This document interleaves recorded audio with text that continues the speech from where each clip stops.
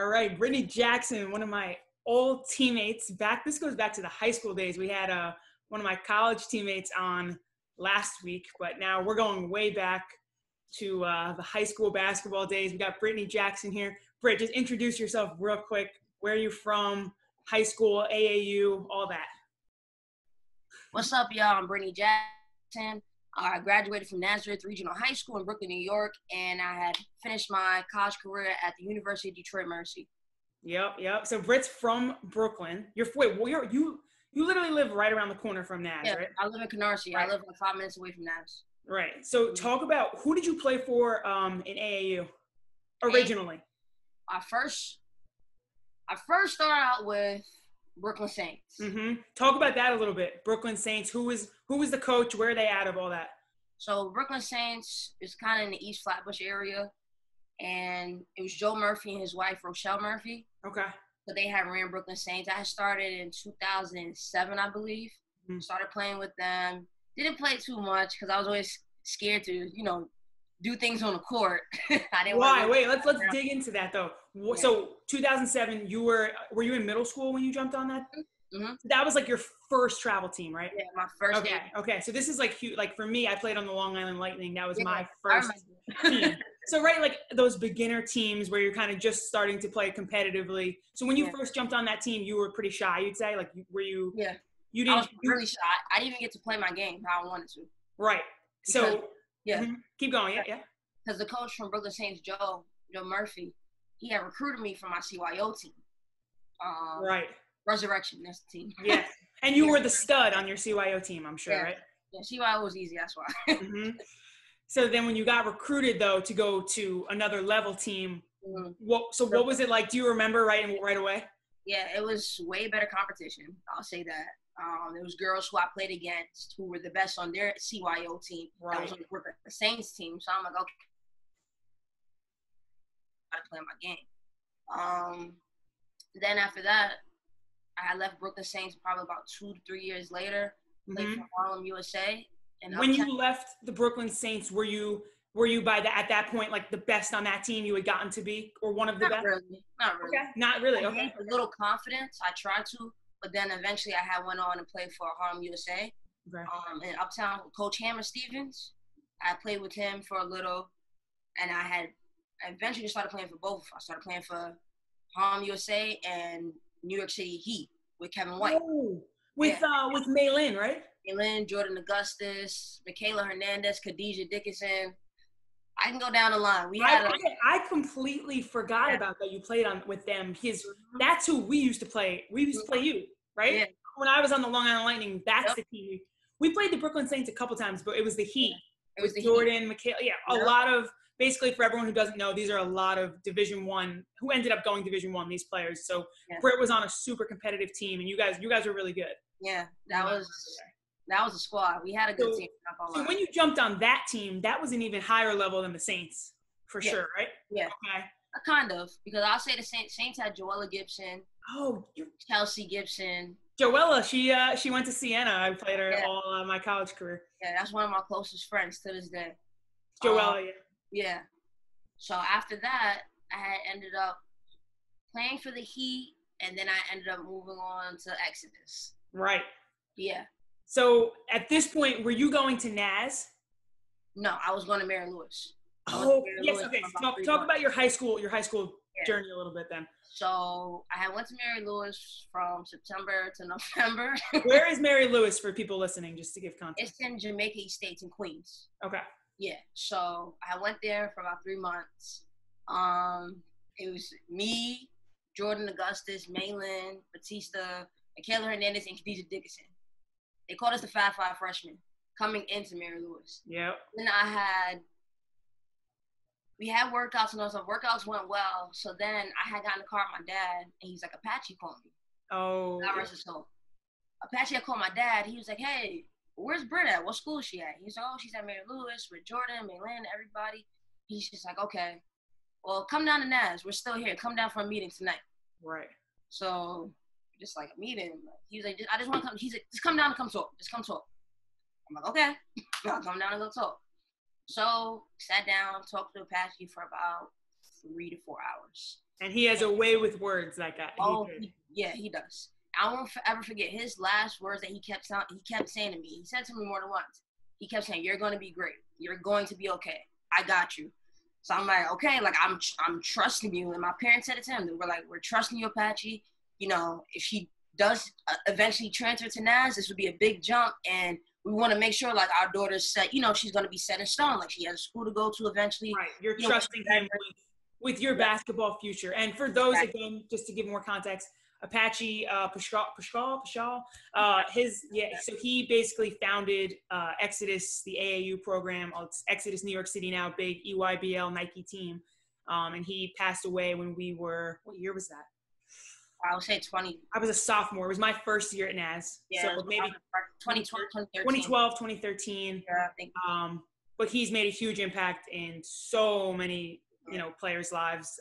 Up to this day, they still honor him. And, you know, Britt is just talking about here, the way that this guy spoke, and you just believed everything he said. He was a great coach, a great guy. So just giving you guys some context back on that. But so because you lived so close to NAS, was that the reason you went to take that meeting? Yes, because my dad was taking me to Mary Lewis every day, almost every day. Like, we would be up at 5 a.m. to drive to school, just so I can get to school on time. All right, hold up here though, because this is a huge thing. Players always say, you know, like the younger kids that reach out to me, how do I get seen, or how do I get to another school? And they don't realize the sacrifice that you have to make to get there. Yes. So, driving, you're waking up at 5 a.m. to go to school.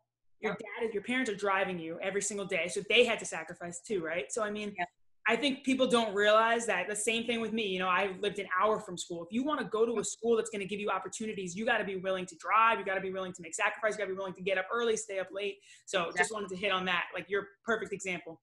Yep. And we were always up at like 5:30 in the morning, out of the house by 6:15 just to get to school by 7:30.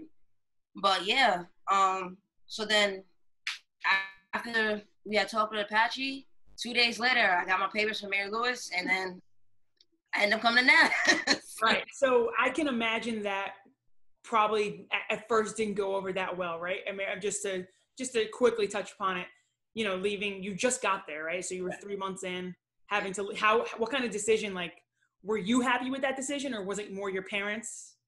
I would say it was more of me. I didn't really want to put that on my parents, because my parents always wanted the best for me. Mm-hmm.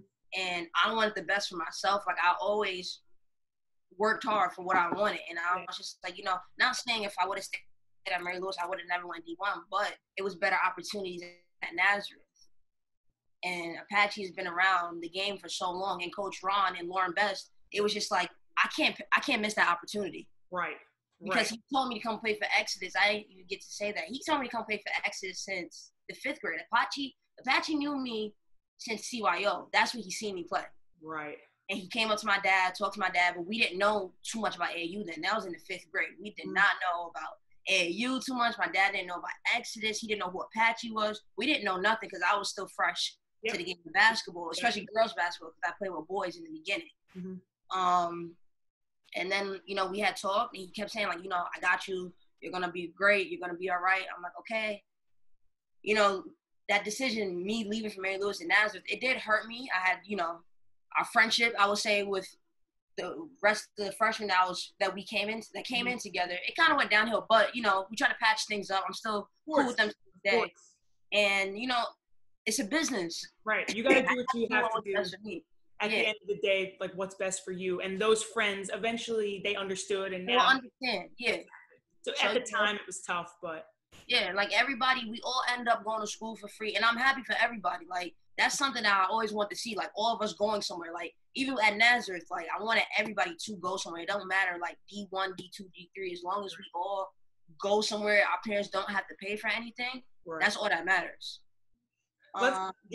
So when you got to NAS, obviously 3 months into school, so you were a little late to kind of like, did you know any of the players on the team before that, or did you just know, who did you know from there? I actually didn't know anybody. Clay. And I knew of you at that time too. You were a freshman. So that was my first year too, because I went to NAS as a sophomore. Yeah. I never went there as a freshman. So it was both of our first years. Yeah. Right. Exactly. So I think we knew of each other. Mm-hmm. Right. But you knew Clay. Okay. Yeah, I knew Clay, but she wasn't there at the time. Right. Okay. Everybody else I knew through the basketball world, but like you even know. Once I came in freshman year, I didn't talk for about 4 or 5 months. I did not speak at all. Right.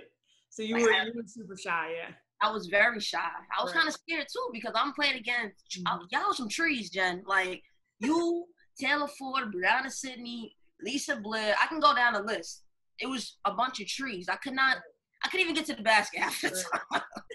So before we go right into basketball, what's the first thing you remember, like the difference between the school in general, Mary Louis versus Naz? Like you walk into Mary Louis for the first week, you spend a week at Naz. Big differences in like the school, facilities, stuff like that? I would say facilities were 10 times better at Naz. No disrespect to Mary Louis, but it was 10 times better at Naz. We had more sports programs and all that stuff, more activity. No, it was similar with the activities.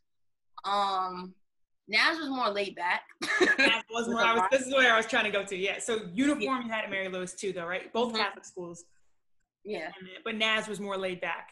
Really laid back. They were laid back until like a couple years later, and then they started getting crazy. 2 years in, it was just like, okay, we have to get stuff. Together. I remember I could get away with wearing any shoes my first year. Sneakers, Jordans, wearing hoodies when we didn't even have a game. Yeah, and then I remember my senior year, though, I had to wear the white button down. I was like, what is this? Yeah. They changed the polos to the button downs. Complain about them white button downs. They would come after me about my sneakers. Yeah. That was, all right. So shifting back to basketball then. So for your first year, you just named a couple of the players that were there. You're obviously the youngest, being a freshman. And they had that prep team that year at Naz, right?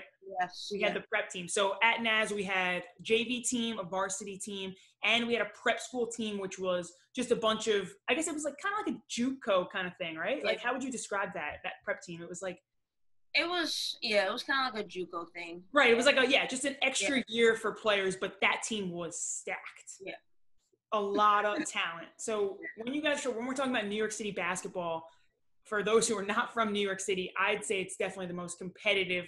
It was, at least. I don't know really about now, but back from 2012 to 2016-ish, right? New York City basketball is on another level in terms of the competition. So just name a few more of those players that you remember playing with at Naz. Okay. Jen Fay, Jasmine Belt, Sophia Roma, Bianca Cuevas, Clasia Brown, Shanice Woodson, Butler, Sadie Edwards. I don't know I can't remember her last name, but Destiny. Yep. The common thing here is that everybody pretty much went on to play some level of college basketball. And for the majority, it was all D1. D1, yeah. I think it might have been everybody. Yeah. Right. So when you first got there, though, I remember when I first got there, I was like, I am not good enough to play. Right? Did you feel the same way when you first got there? Absolutely. Right. Did I cry? I probably cried. I probably did too. Yeah. The first workout, I cried. After the first workout? Probably like the third workout. Yeah, whatever. We ran. I don't know what drill it was or who pissed off Apache, but I know we ran. And we ran and we ran and we ran. And De Niro was there at the time, and we kept running. And we didn't leave the gym until almost 11 p.m. that time. We was in the gym for almost 3 hours. I think I remember this. Yeah. And you were like, what did I get myself into, kind of, right? Like, yeah. Oh, my God. Yeah. My mom was pissed because she was waiting outside for like 2 hours. It was just, all I can say is it helped me become the player I am today. So we're going to let's get right into it. So freshman year, did you play JV or varsity? I played varsity. Mm-hmm. Played varsity. You didn't play much though, right? And I had to sit out for a couple months because Yeah. So it was like the whole year was pretty much like a learning process, right? Yeah. You'd say. Mm-hmm. So going into those practices and stuff, do you remember like were you like very nervous before every practice, before the games? Was it kind of like, obviously you're just kind of starting to get to know the teammates, so you didn't really know everybody that well. What do you remember like just before practices, before games? Like what was your kind of mindset? Honestly, Jen. Yeah, you could just be straight. Yeah, completely. Sometimes I was praying that he did not put me in the game at the time, or put me in the scrimmage in practice. So I'm like, yo, I really don't want to mess up. Like if say my team was winning in practice or whatever, and I come in, I'm like, I really don't want to mess up. Right. So I was just always nervous. I would say my whole freshman year, I was nervous. Yeah. I think for me, when I came in as a sophomore, I tore my ACL like a couple months before, so I didn't play at all. So it was a little bit easier because I didn't have the pressure of, oh, is he going to put me in? You know what I mean? Because I couldn't play anyway.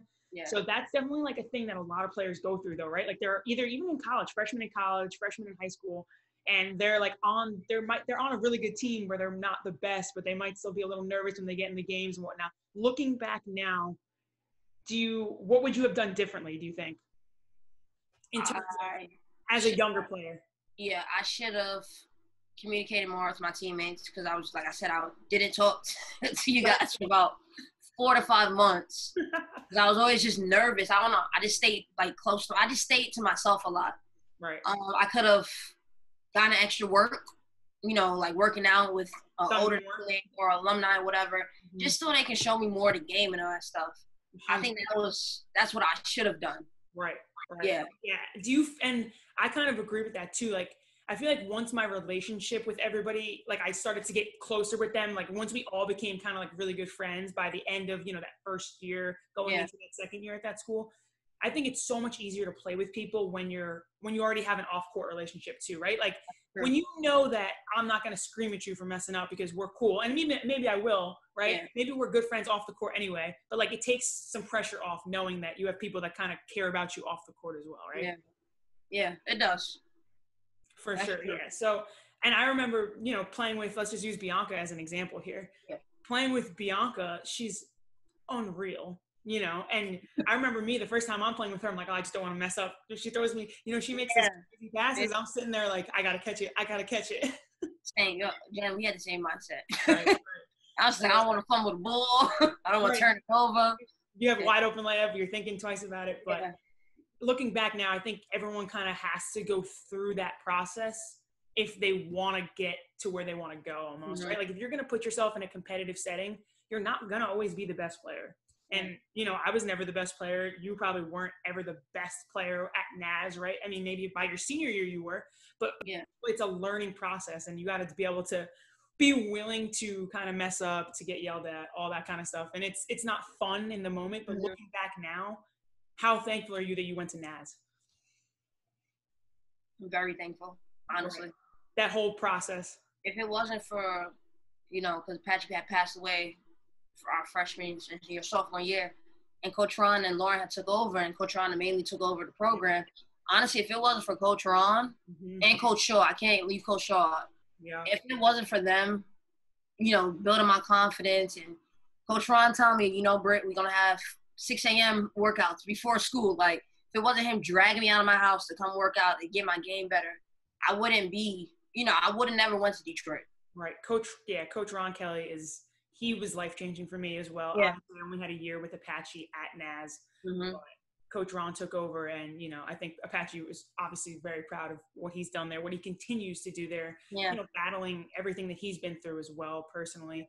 And I remember, though, you and Coach Ron had like a really special bond. I remember just from the outside looking into that. Yeah. Not just because you lived right there, but it was easy for him to come get you out the house. Yeah. But you guys, he always did really believe in you, and he was extra hard on you. Very. Yeah. Coach Ron used to piss me off. I'm not going to lie. Talk about your relationship a little bit, like from high school to where it is now. Well, actually, I'm going to go back again. I knew Coach Ron since the 7th grade.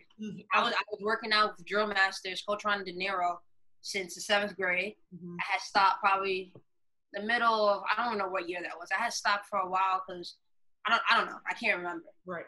But when I eventually came to NAS, he was just like, oh, stop. Like, I used to train you. Like, this Brittney. Like, I know who you are. Yeah. So then, like, I would say my sophomore year, the summer going into my sophomore year, our relationship has gotten closer. Like, it was every day we were working out.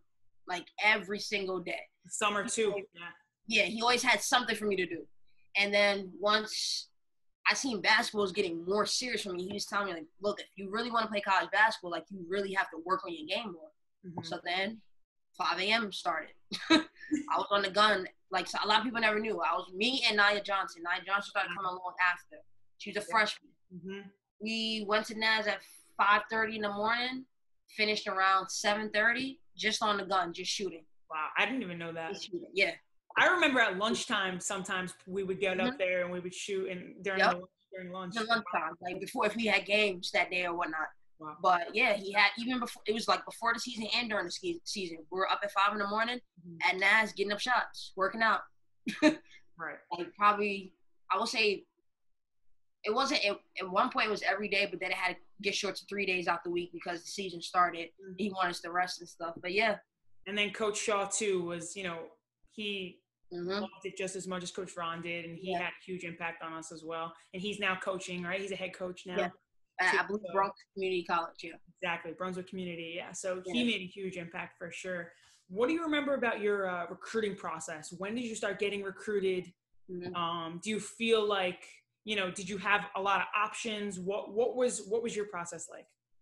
I would say I had gotten a lot of letters, regular letters from everybody. Yep. D1 colleges, and high interest my junior year. Junior year, yeah, that's when offers. Right, and that's what people get confused, Britt, right? Yeah. A lot of players, I'm getting letters from XYZ, this school, they want me to fill out a questionnaire. That doesn't mean anything until you send it to 100 other girls. So, keep going, yeah, like I was just getting high interest from, I believe it's Sienna. We would have played you.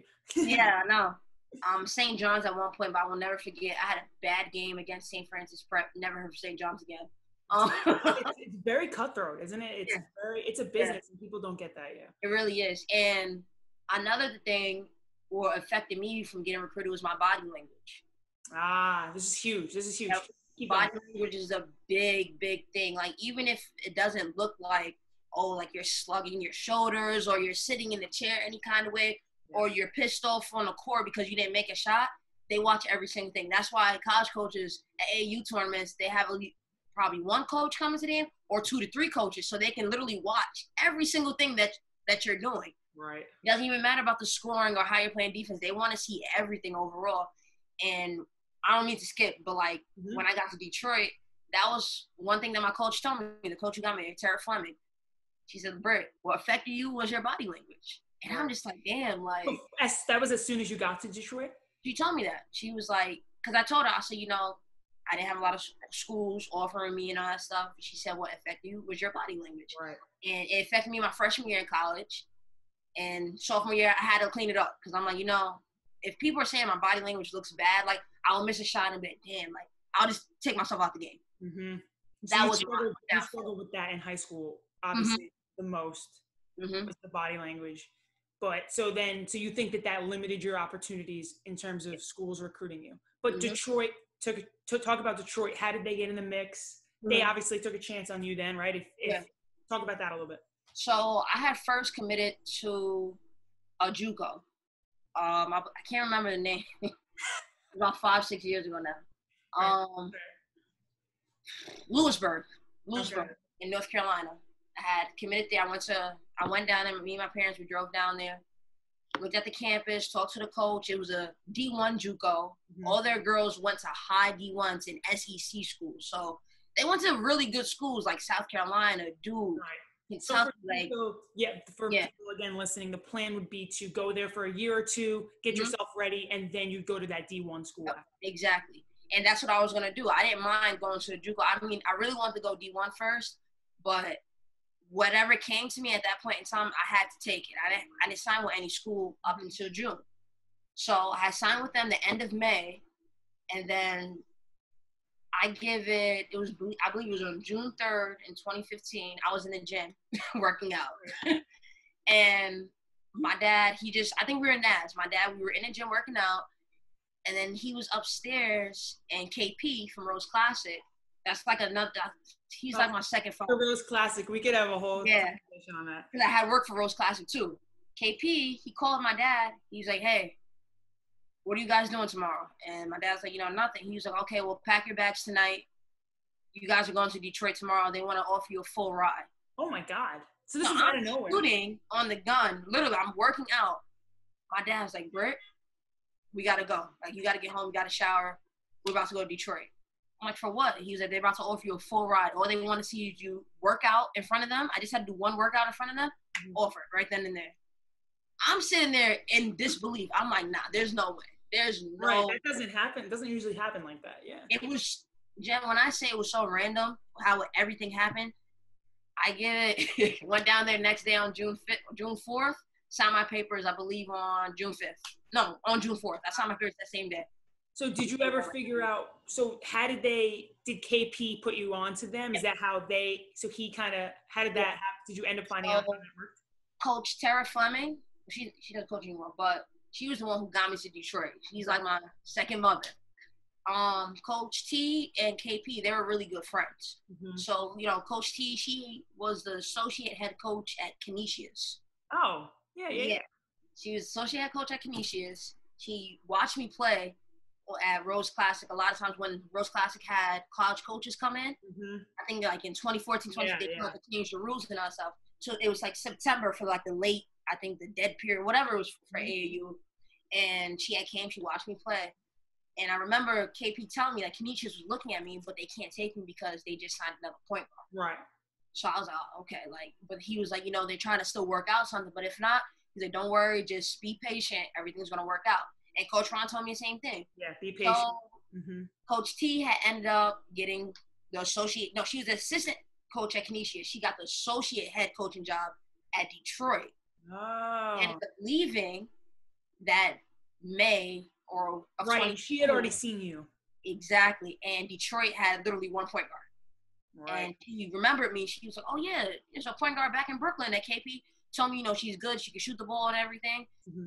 She told Coach Bernard Scott, who was the head coach at Detroit at the time, she had told him, and, Brittney Jack, she's still available. Point guard, she's a good kid and all that stuff. Called me, and that's how I ended up in Detroit. Wow. So you literally hopped on a plane. And then at this point, though, obviously you were committed to the community college. So any kind of D1 offer, you were like, I'm jumping on that, right? Like, it didn't really matter to you too much, right? Yeah, because that was always my dream.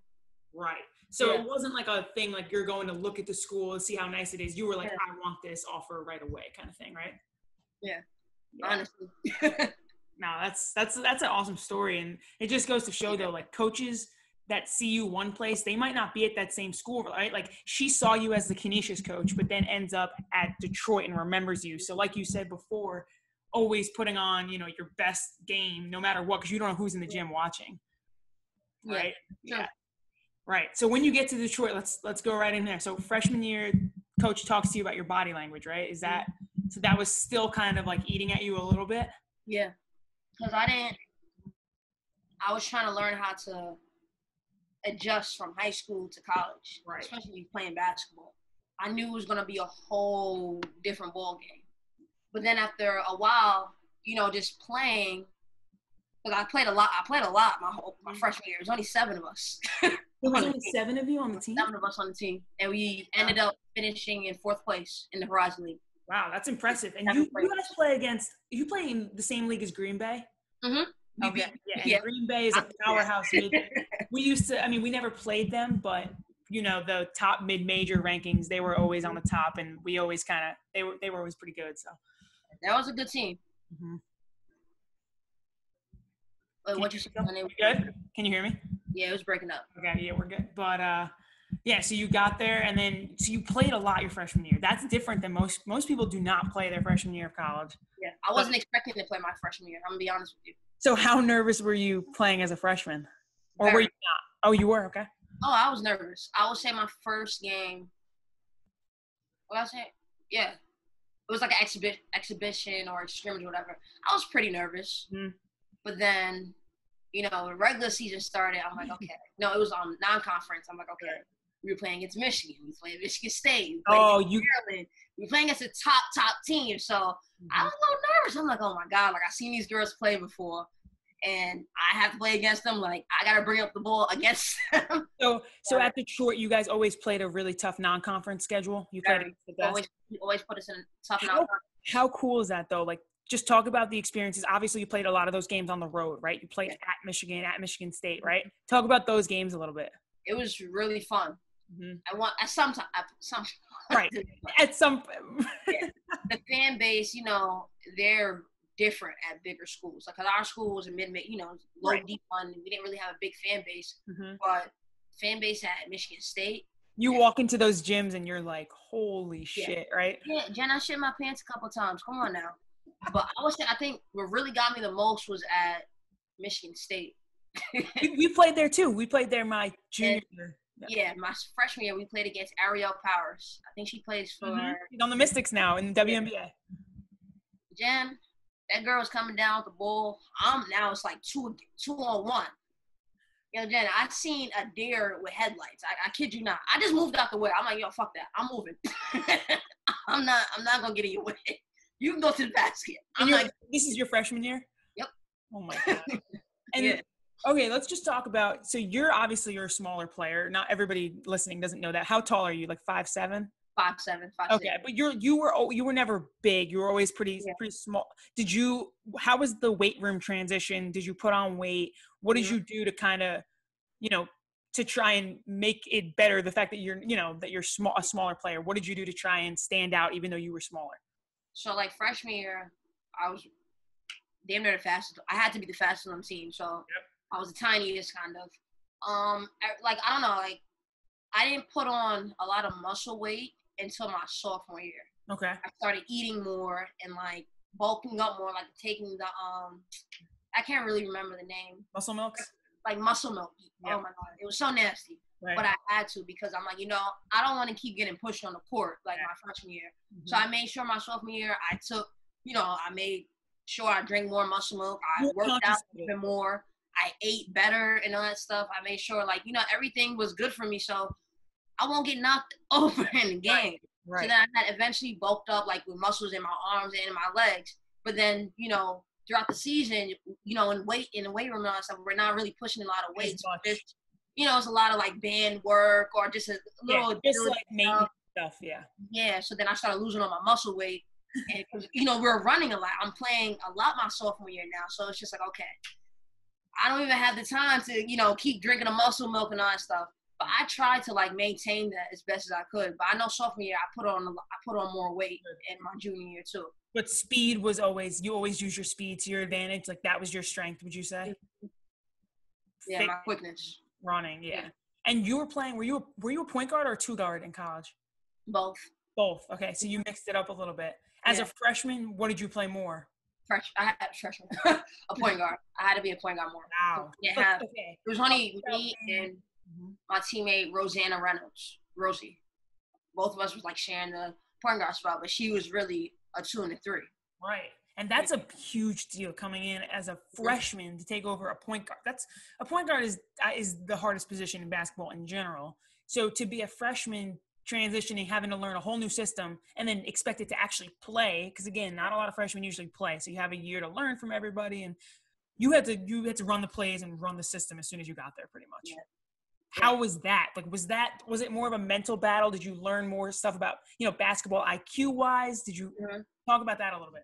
I would say I learned my basketball IQ went up in college. I would say that due to my teammates too. Right.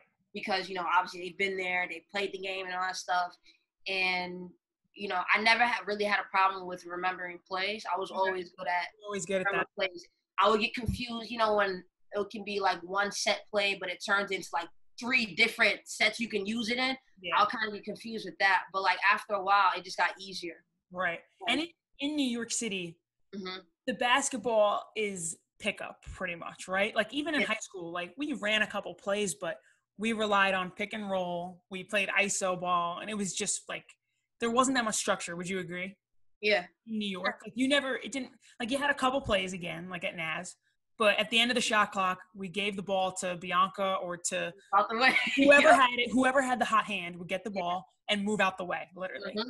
So how different was that transitioning to, I don't know, what was the playing style like at Detroit? Was it a ton of plays, pick and roll, walk the ball up the court, or was it more like pick up, like we're just going to play, get to the rim, a lot of ISO? Was it a hard transition? It was a hard transition because I was so used to, get the ball and go. And Nazareth and AAU and all that stuff. And then I had to get used to, okay, get it. All right, let's set a play. Okay, so that is how the style was. Yeah, that was freshman year, though, because we only had 7 players. He didn't want us to, get tired. Coming into sophomore year. Yep. Yeah, sophomore year, we had about 14 players on the team. we had about 2 freshmen come in and 4 transfers. So we had about 6 to 7 people. Yeah, 5 transfers. Right. So we had about 7 people come in. So that was, that year was probably the best year because we went to the championship, the Rising Championship. We almost made it to the NCAA tournament. Yeah. With that year, he was more of, okay, get the ball at the rim and go. Just go. Because we had a quicker team. We had, our team wasn't really heavy set. Like, everybody was, good with their weight, and stuff. But everybody moved very well. But the only problem we had was knee injuries. We had a lot of knee injuries, right. Ankle and foot injuries and all that stuff. But, even with that, like, he was just still like, okay, you missed the ball, they missed the basket, just go. Get it out and push it. And you enjoyed that style, right? Yeah, like if there's nothing, all right, pull it back, go ahead and set the play. But our regular play was rev. That was like our set, what's that word? I forgot the word. Like your primary offense. Our regular primary offense, man-to-man play, red. Go straight into red, pick and roll, throw it on the other side, back, screen, flare, all that stuff. So that was like our main play that every single team knew. They was like, okay, they're going to call red. Yeah. But red worked all the time. No one could stop it. Mm-hmm. And you liked that though, because it gave you more freedom, right? As opposed to running a set play where it has to go here, and then And I think for me, one of the hardest things about transitioning from New York City ball to a more organized system was I didn't know a lot of the terminology, like a flare screen, down stick. We didn't do any of that. We set an on the ball screen and that was it in New York City, right? Yeah. Like I don't think we ever set a back screen. Like I don't remember it at least. Exactly. Right? So that was a hard adjustment for me, was like this terminology. Like what is that? I've never heard of that. Like elevator screen, like coming off the, those, and there's a certain way you had to play off it, playing defense, like curling around it or trying to get through it, like all those different screens. But that's why when it comes to, college basketball, a lot of girls don't even know, like, they're going to have position coaches. So, like, you're going to have your point guard coach, your shooting guard coach, your post coach.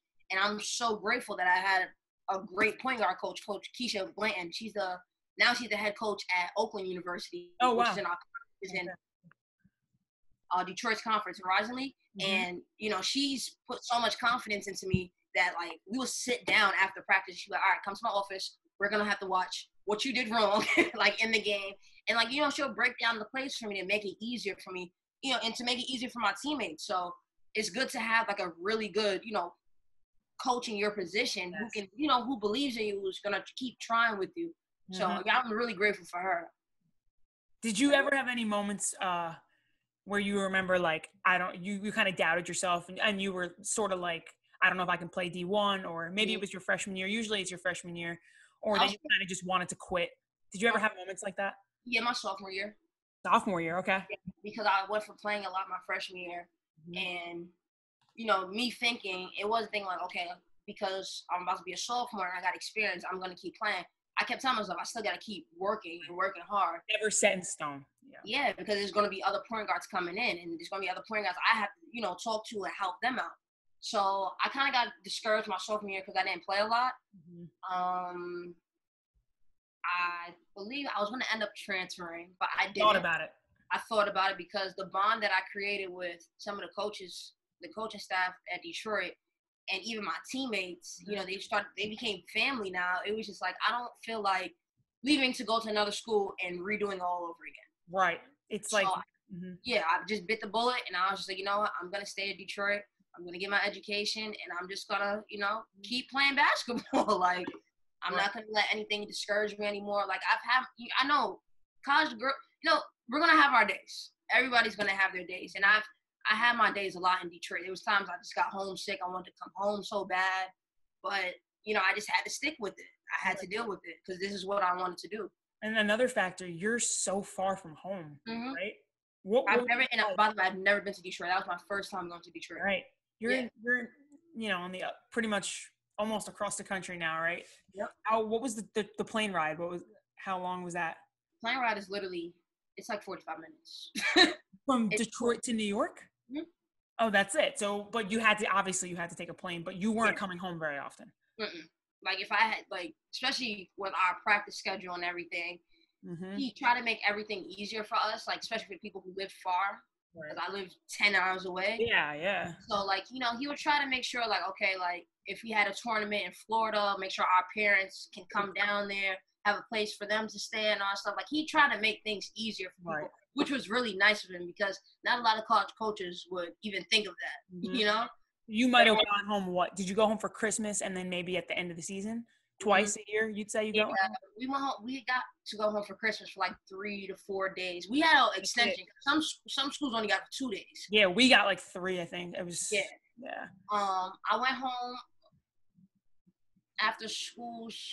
I believe sophomore year I didn't. I stayed. Right. Going to my junior, I stayed because I wanted to get more. You stayed for the whole summer. The whole summer. I came home for probably like a week. Because I was working on campus, and the summer is so big. The summer is so big. People don't understand.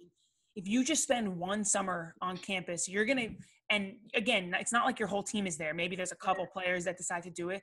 That is going to be the time where you can develop so much. You can worry about yourself as opposed to having to worry about everybody else on the team. Yep. And that's the biggest. I notice people who have grown, you know, their game. It happens over the summer. It does, for sure. I think staying on campus, I think honestly just going away to school really shaped me into the person who I am today. Yeah, because Britt, I remember, so you're very close with your parents. I remember that specifically from, like, I am very impressed that you were able to be so far away from home for those 4 years, right? Yeah. You're saying that did shape. So, yeah, just quickly touch, like, how hard was that being away from home for that long? It was pretty hard because I'll say, like, freshman year, I give it day 3 in Detroit. I call my dad. I'm boo-hooing. I'm crying. I'm like, I want to come home. I want to quit. I want to come home now. Like, I was just completely homesick. Like, I'm not being able to come home. Your mom cooking food for you. Like, have to worry about, okay, how do I get food? I didn't have a car my freshman year. I didn't even have my license. So, excuse me. So I had to depend on my teammates. Like, okay, hey, Shay, can you take me this place? Hey, Tay, can you take me? Like, it was kind of annoying because I don't really like asking people. I know, yes. But I had to do that. I had to take sacrifices. Mm-hmm. And even my dad, he had went away to school too. So he told me, he was like, Britt, like, I went away to school. You can do it. Like, I know you can do it. He's like, you don't want to just quit, right now. Like, he's like, if you quit and come home, what are you going to do? What's your backup plan? Right. And I'm like, you know what? You're right. After I finished crying to my dad, I don't think I really cried to my parents about being homesick ever again. That's all you needed was that, like, one. All I needed. And he said that too. He was like, you're going to have that day where you're going to call me and you're going to be crying. And I'm like, I'm not going to cry.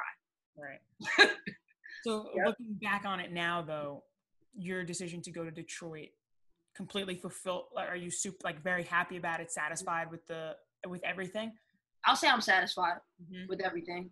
It could have been better. I could have done more, but everything happens for a reason, and I'm still happy that, I had an opportunity to play D1. Yep. I had an opportunity to go to school for free. My parents didn't have to dish out not a penny. Yep. And I was going to go back and get my master's. I wanted to get my master's at Detroit, but then, I don't know.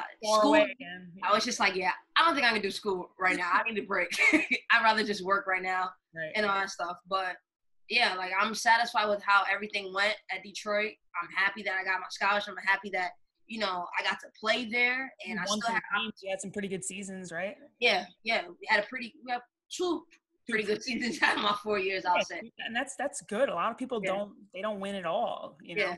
So, and then, I was happy to, sign my papers to at least play overseas, but due to COVID, it kind of messed up. So that was, so let's talk about that. So your plan moving forward, you were going to play overseas? Talk about that a little bit. I had signed my papers to play in Australia. Oh, wow.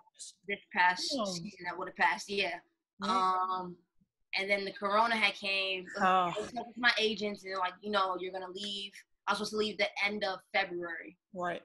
And then March. So the March came, so, like, I'm waiting to hear stuff, and they're like, look, it's a lot of stuff going down in Australia. That's when the wildfires hit. Yeah. I'm like, okay. So they're like, it's a little wait for that. So I had to wait. And then 2 weeks later, the coronavirus And you're still, at this point, you're still working out. I'm still working out. I'm at home, working. And I'm just, I'm like, you know what? I'm not going to stop what I'm doing up here just because I know I have an opportunity to play overseas because anything can happen. Yes, And then that's so after smart. so after the wildfires, 2 weeks later, the coronavirus hit. So I'm Right. like, okay, it's a no-go for me going overseas. And I believe my agent had reached out to me a couple months later, during the pandemic and everything. And she's like, just keep working out, keep, doing everything that you're doing, because something's going to happen. Like, something's going to pop up. Like, I still have the opportunity to play overseas. Right. But I don't know, like, me being at home and having 3 jobs now, starting my own business, it's like, I don't think I really want to even try to go anymore, because I know the second wave of the coronavirus is going to hit too. And I don't want to be stuck in a country not being able to, to be home. And that's so far away. Yeah. Yeah. So in the meantime, you said you started a business. Talk about your, it's some training business, right? So talk about what you're doing now. So right now I'm training, and I'm training about two to 3 days out the week. Have a couple clients, and do Brooklyn, right? This is still out of Brooklyn, New York. Yep, still in Brooklyn. Give you some shout outs in case anyone's listening here. Yeah. So I would say, like, the pandemic has helped me too. Like, I had my days, but it has helped me because 100%. I got hired for 2 jobs. So, which was a really good thing, because a lot of people has been struggling. A lot of people lost their jobs due to the coronavirus, and I just got hired to be a head JV coach at Riverdale Country School. That's awesome. Yeah. So, like, I've had like a lot of good things, a lot of positive things happening for me during the pandemic. And then I just got a substitute teaching job in Jersey. So it's just a lot of stuff are working out for me right now. So, overseas is still in the back of my head, but it's like I'd rather teach the game. Right. You're shifting. You're shifting from being a player to now, like, all the things you've experienced, all of the legendary people that you've played with, you've went to Detroit, all your experiences, you can now kind of shift and help other people kind of reach that same level of success that you had. Yeah. And that's what I've always wanted to do, because I know there's a lot of players out there who doesn't have a role model in their life. Some of their parents never really played basketball or played to the next level. And so it's like them coming to me and asking me questions. I feel good about that, because it's like, okay, I can tell you, what I experienced and all that stuff.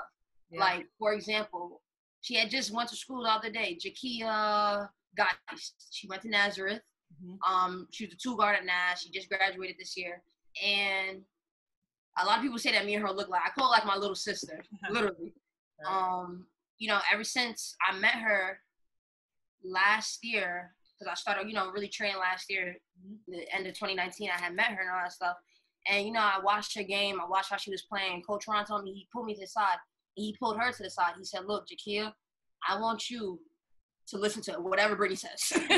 And she's just like, who is this? And he was just like, look, he basically told me, he's like, take Jakia under your wing, right, and, mold her into the player how she's supposed to be. And ever since that day, and then coronavirus hit and all that stuff, I had texted her. I'm like, look, like, what are you doing? Are you working out? Do you have a school to go to? What's going on? Because I know she had just graduated from Nazareth. And she's like, Coach Britt, I don't have nothing, it's stuff that I'm hearing things, or I'm going to this school, that school. Similar situation that you were kind of in. Exactly. And I'm like, you know what? I got you. We're going to work out tomorrow. Ever since that day, I would say, like, that was in May. We've been working out every single day up until she left for college the other day. And she got something. She got something. She got a full Division II ride to Virginia University. Wow. Yeah. That's and that obviously probably makes you feel pretty fulfilled and obviously happy for her. Like, it really does. Yeah, because it's just like, from watching her play, like, how she was dribbling before, how, like, I told her, like, her body language, same thing with me, her body language, her facial expressions and all that stuff. I'm like, it's a lot of stuff that you got to touch up before you go to school. And she listened to everything I was saying. I'll bring her to the open gyms. Like, it was it's open runs in the Bronx on Thursdays, playing against pro girl basketball players, girls who play overseas, girls who played in WNBA. And I'm telling her, like, come play with us, because I want her to be ready for the next level. Like, I want her to play her freshman year. Yeah, that's only going to help. Yeah. That's what you did, though. Like, coming full circle, you played against people that were better than you. Yeah. As a freshman in high school. Yeah.